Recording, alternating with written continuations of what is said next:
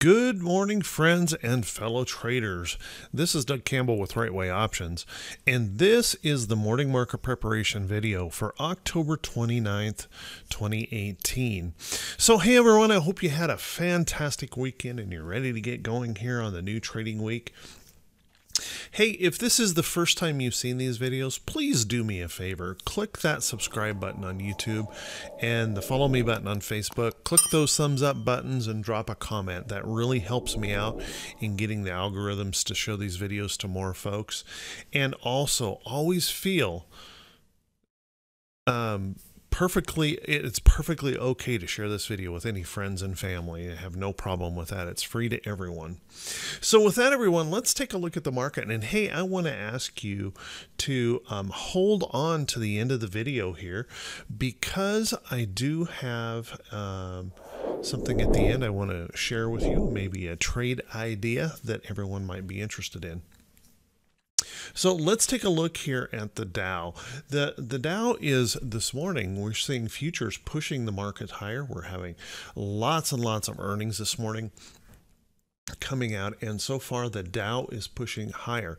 But here's one thing I want to be really careful to mention to everyone, that we have several times already in this sell-off had false breakouts or false moves where we rally into a resistance point and then we reverse that day, or what we call a pop and drop in the market, where we pop up early in the morning that is not actually supported by buyers, and then we sell off into the day. Now, I'm not trying to predict that's what's going to happen here today.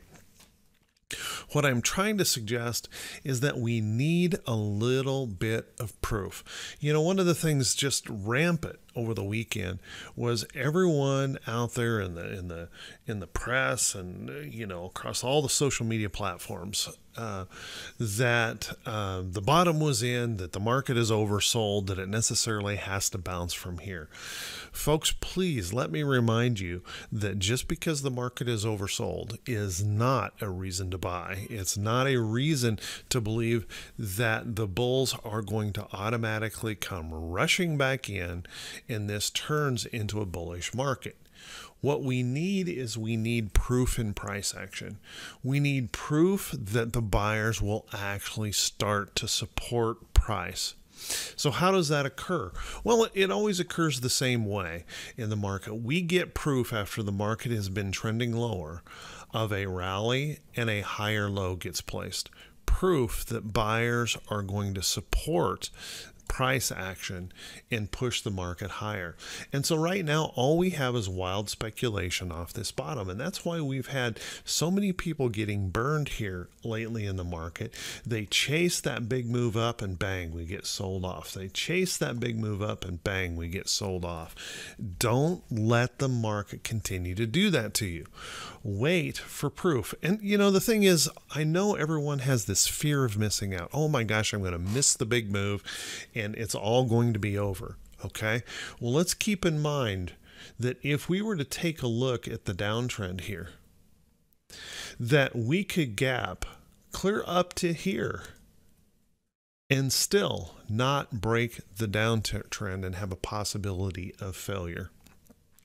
So what I want to suggest to you is let the market rally, let the market prove that we are going to go up. We don't have to speculate on that.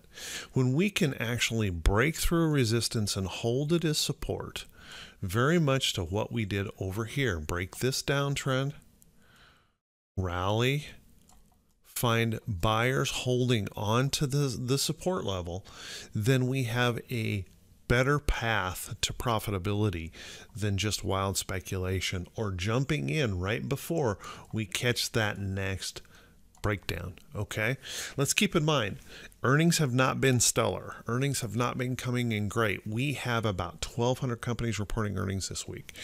Expect lots of volatility. Expect a tremendous amount of whipsaws and even overnight gap reversals. So plan your risk carefully if you do decide to trade.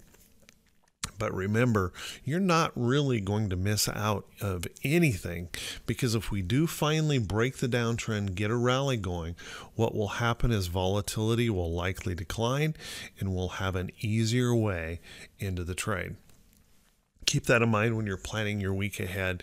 Just expect lots of volatility with what's going on. So certainly diamond's still in a downtrend, and the bullish side of that is that we did manage to hold on to this price support on Friday, and if we can actually get some follow through to the upside and start breaking some levels of resistance that we've created, then we could start seeing the market improve.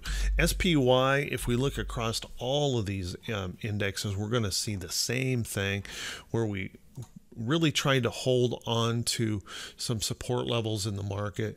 We have this downtrend here that has to be breached. So a break above a hold of support could be just what we're looking for here in the market. Is the market oversold? Maybe, but I would not rule out. The market loves to shake people out, so I would not rule out the possibility of another flush, depending on whether or not these earnings continue to roll in positive or negatively. Let's take a look at the Qs. Qs moving down, obviously strongly. There's nothing in this price action yet that engenders any confidence in this market. We are gapping up this morning significantly here in the Qs, and we're gapping right into this price resistance. So kind of keep that in mind. That is the failure point that we have failed at and failed at and failed at and failed at and failed at all the way down. So we need to break through that level and hold above that as support before we can really get that warm and fuzzy that the bulls are actually going to support price action for the short term. Let's take a look at IWM. IWM has just been so sickly, and obviously did not show any improvement of that move on Friday. And now we're gapping up this morning close to Friday's high. Gapping up this morning, but let's keep in mind we're still in a downtrend, and this has a lot of work to do to start breaking through that downtrend and breaking through some important resistance levels to show that bullish support in the market. So watch that close and be careful not to chase. Be careful not to chase. Those folks that have been chasing lately have just been getting beat to death with those overnight reversals and pop and drop type patterns. Let's take a look at the VIX here. The VIX certainly pulled back on Friday a little bit, but we're a long ways from being out of the woods here on the VIX. VIX still has the potential of showing some substantial fear here in the market, which means volatility. Volatility could be very challenging. And with so many earnings this week, we could certainly expect that to continue. Now, keep in mind, we are currently holding this uptrend. Uptrend is called when you move up, pull back, hold a higher low, and then move higher. So we are currently in an uptrend. Hopefully today, with this gap up morning and hopefully some follow through with some buyers, that will start to pull back. We'll have to wait and see. But remember, in February, we spiked all the way up here on fear, and that's one of the reasons why I don't want to rule out the possibility that we could have another flush in the market. So watch that closely. Let's take a look at T21 22. I'll tell you, if there's anything out there right now that gives me a little bit of confidence that we could see a bit of a sustained rally. What I hate to see are these big gap ups, because those big gap ups create that condition where we can get that big whipsaw down. If we could just get some steadiness to the market here for a little bit, that would certainly help.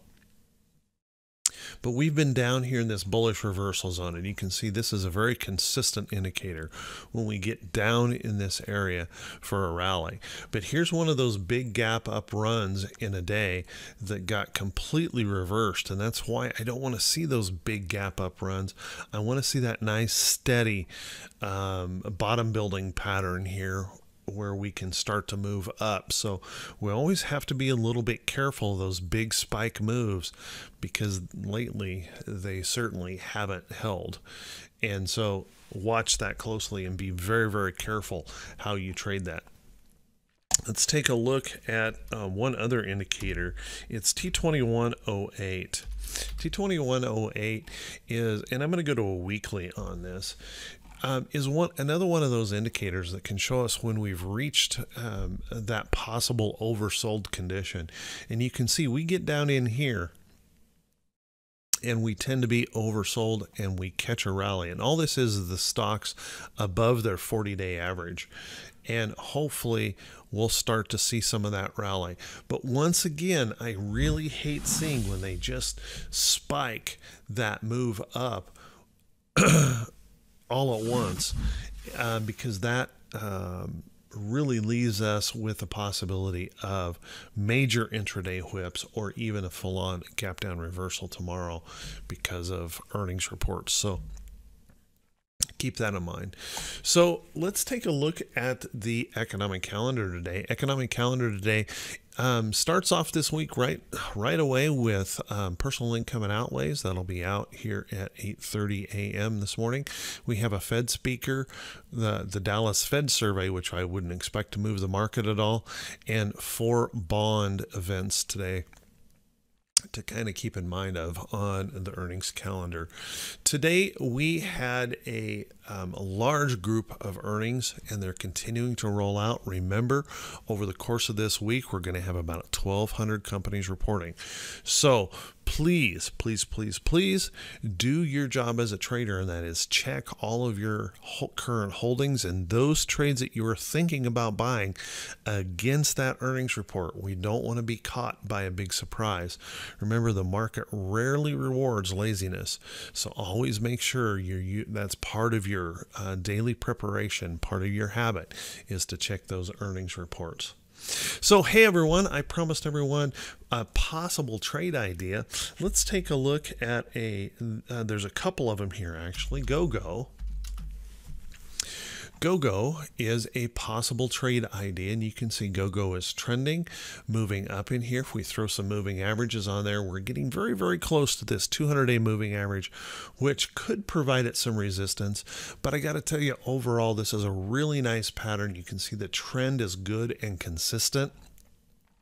And you can see our next actual price resistance level is clear up in here. So we have plenty of potential room for, at least percentage-wise, for an upside in here. You can see if we were to able to catch this price right in here, just moving that up to the next resistance level is about a 22% gain overall in that chart. Pretty darn nice trade, assuming it can pop through that 200-day moving average. One to take a look at. And another one real quickly here that I really think is a beautiful chart, and it's another small stock, NIHD. Nice little bullish engulfing candle, holding trend, holding support, trying to look pretty darn bullish here. So if this can move, and you can see right now this morning it's gapping higher, following through to on that bullish move, might be one to take a look at if you're really interested in finding a trade today. Please keep in mind that just because the market is gapping up and racing higher does not necessarily mean you should be gambling on this move. You may want to wait for that higher low or that good price position to enter this trade. So just because I'm showing you a couple of bullish trade ideas does not necessarily mean I'm suggesting you need to blindly run into this market. Okay, make sure you plan all of your trades carefully. Make sure you have that they fit you for your risk tolerance on any trade that you enter. So with that, everyone, have an awesome day. We'll talk to you very, very soon, bright and early Tuesday morning. Have a good one.